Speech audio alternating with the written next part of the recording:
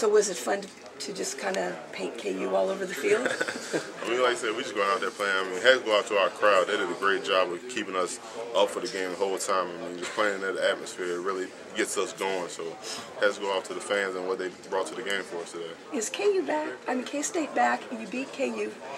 You know, you're back on the roll again, but Bill Snyder's back on the sidelines. So do you feel like this program is back? Most definitely. I mean, this was supposed to be like a rebuilding season, but I feel like we have the capability to do it now. So we just got to continue to try to get better week in and week out and get ready to get focused on Mizzou this upcoming week. We can't really focus on the long run. So was today like the old times in the rivalry? It felt like it. Like I said, I'm not too familiar with the rivalry. I know it's a big rivalry, but just coming from out of state, I just knew that for those guys who've been here for so long, who haven't got this victory, and the people of Kansas who really were cheering for us, it was a very big game for them.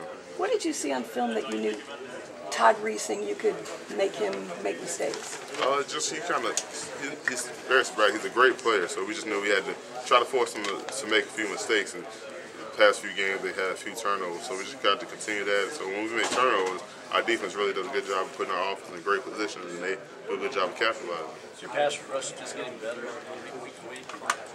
Just something we just continue to try to work on. We didn't really hit home as many times as we wanted to this game, but we caused a lot of him to scramble a lot this game. So we did a good job just trying to do better, getting out, staying in our rush lanes to not have those few holes.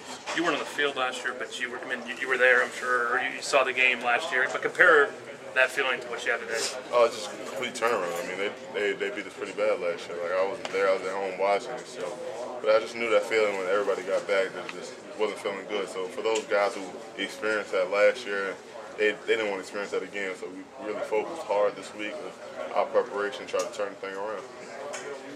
You mentioned that you're, not familiar with the rivalry, but is it still? Can you still get emotional once you get out there on the field and have the fans cheering? Most definitely. I mean, I can get up for any game, so it's in-state, out-of-state, anything. So just getting up at that competition, just competing. I mean, anytime you play an in-state school, no matter where you're at, it's going to be a rivalry. So just for that standpoint, you just get motivated to play.